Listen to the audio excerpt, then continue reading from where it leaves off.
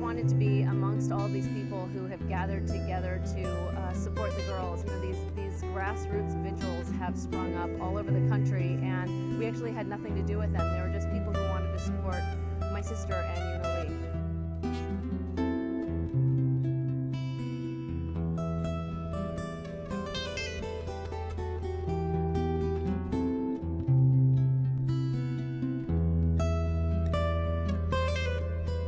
Exclusive interview with the people who love and miss Laura Ling and Euna Lee. Laura and Euna are being held in North Korea, sentenced last week to 12 years hard labor after a secret trial in the country's highest court. And if by some chance they are able to hear this, or someone in North Korea is hearing it who can pass along something to them, what would you say, Lisa?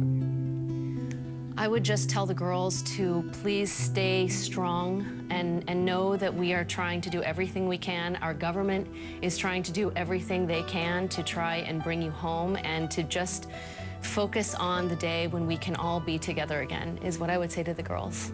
Ian? Specifically to Laura, just to tell her that, you know, I miss her terribly. You know, I love her dearly, and that, you know, just to stay strong and just to you know, think of when things seem tough, just to think about us and our lives, and that we are, you know, we are doing everything we can to get them to come home. Michael? That I would just tell Euna that Hannah and I love her, and to stay strong for us, and to think about us and how much we miss her and love her, and that we want her home soon.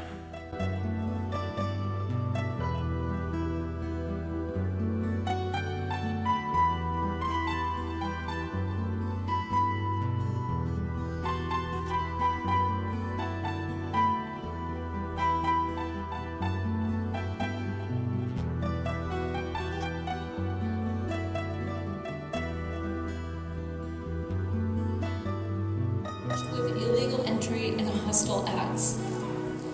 My sister is strong, but there is nothing hostile about her. Euna is the mother of the most angelic 4-year-old daughter, hardly a threatening character.